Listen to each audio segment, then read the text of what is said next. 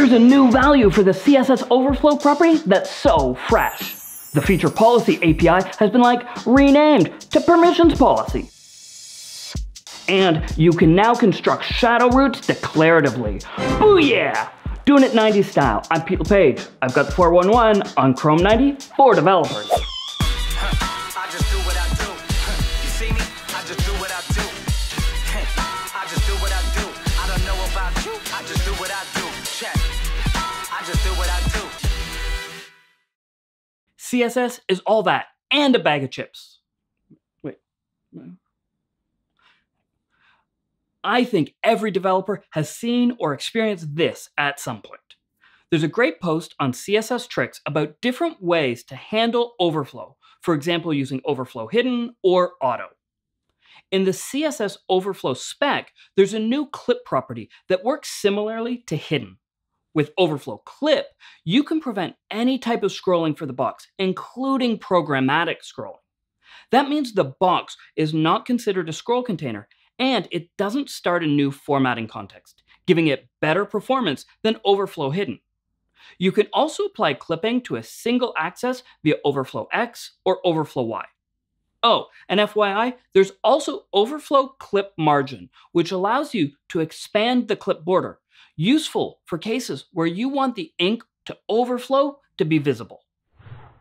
Back in Chrome 74, we introduced the Feature Policy API, which allows you to selectively enable, disable, and modify certain APIs and features within the browser. These policies are a contract between you and the browser.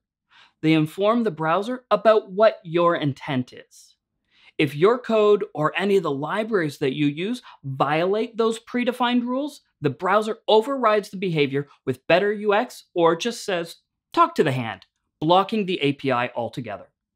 Starting in Chrome 90, the Feature Policy API will be renamed to Permissions Policy, and the HTTP header has been renamed along with it.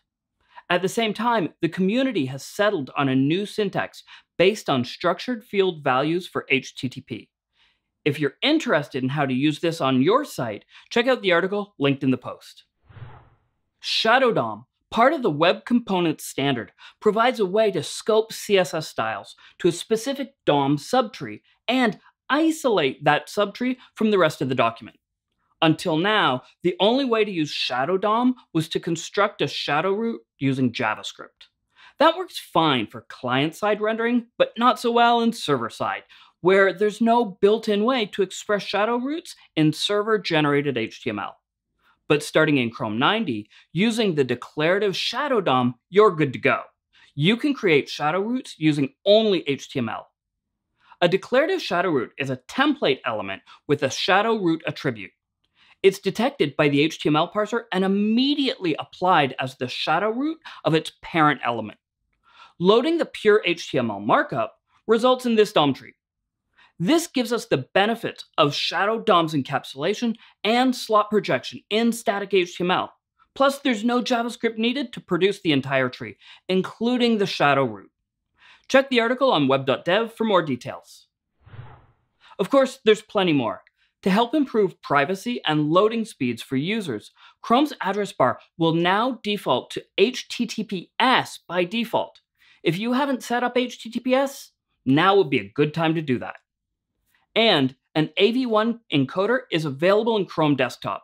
It's specifically optimized for video conferencing with WebRTC integration. Is that something on the lens? Sean, all the deets, including links, docs, and specs, are in the post linked from the description.